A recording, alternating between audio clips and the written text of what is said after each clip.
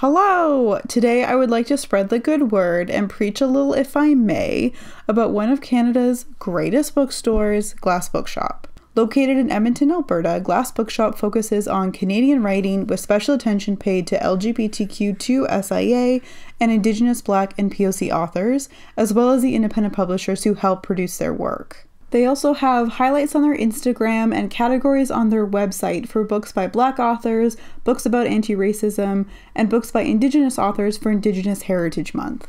They're also redistributing the profits they've made from Black authored books to organizations that support Black life in 3 different ways, including Shades of Color, the Festival of Literary Diversity, and the Bail Project.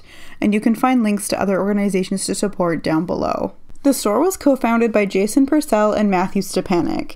Now you may remember Jason from his booktube days, which is where I met this Taurus queen, and I was also so glad that I got the chance to finally meet Mathew, and one day I'll be at the level of hanging out with their silent partner, Bob the Corgi. Both are authors and poets in their own right and have worked in the Edmonton literary community for a long time. Jason has co-edited an anthology of Canadian authors called 10 Canadian Writers in Context, and last year he came out with his first chapbook called A Place More Hospitable. Mathew has written a collaborative novel called Project Compass and has a chapbook called Relying on That Body, which features poems inspired by the queens of RuPaul's Drag Race Season 10, So Iconic. I was able to spend a lot of time in their incredibly beautiful and well-designed pop-up shop while I was living in Edmonton. And even though COVID has delayed the opening of their new permanent home, it promises to be even better, and I absolutely cannot wait.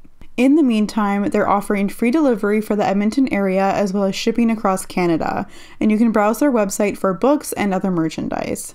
Now we can get into talking about the books, but actually first we need to talk about their iconic bookmarks, which are very much a part of the whole kind of store concept design and was the inspiration for this snail moment. I also picked up some of their literary postcards, which feature portraits of local authors done by local artists.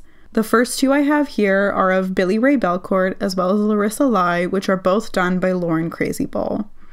Then there's Vivek Shreya, done by Michelle Campos Castillo, and Joshua Whitehead by Heather Buchanan.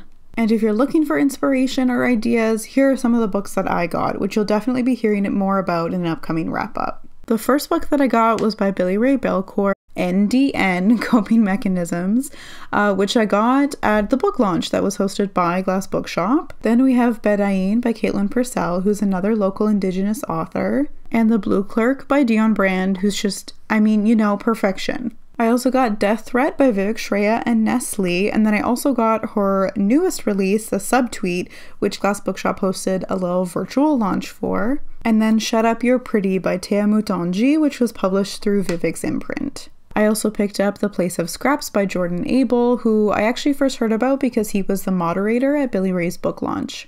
And we all know how I feel about Amy McKay, so obviously I picked up her newest book, Daughter of Family G. Another Glass Bookshop fave I got was The Crying Book by Heather Crissell, and I also got Hood Feminism by Miki Kendall because Jason actually sent it to me for my birthday, which literally how dare you. The next category of books are books that I didn't actually buy at Glass Bookshop but were also gifted to me from Jason over the years. They're some of his favorites and they are available at the store, so I'm considering them to be part of the Glass Bookshop cinematic universe, you know what I'm saying? So we have Autobiography of Red by Anne Carson, and you apparently can't be gay and not like this book, so there's that, as well as A Chorus of Mushrooms by Hiromi Goto, which is one of the most brilliant books ever, as well as Memory Serves by Lee Miracle. I also have a very extensive wish list, and some of those books include The Response of Weeds, A Misplacement of Black Poetry on the Prairies by Bertrand Bickersteth, Sister Outsider by Audre Lorde, I Hope We Choose Love by Kai Ching Tom, The Melting Queen by Bruce Cinnamon, Disappearing Moon Cafe by Sky Lee, Disintegrate Dissociate by Ariel Twist, and then on my pre-order list, I obviously have A History of My Brief Body by Billy Ray Belcourt, which is coming out in August, as well as the 10th anniversary edition of God Loves Hair by Vivek Shreya, which is coming out in September.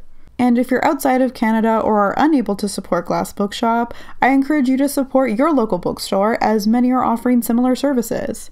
And you can always follow Glass Bookshop on Facebook, Twitter, and Instagram at Glass Bookshop, and their website, which is glassbookshop.com, and all of those will be linked below. Thank you so much for watching, and be sure to let me know about your favorite bookstore. See you soon. Bye.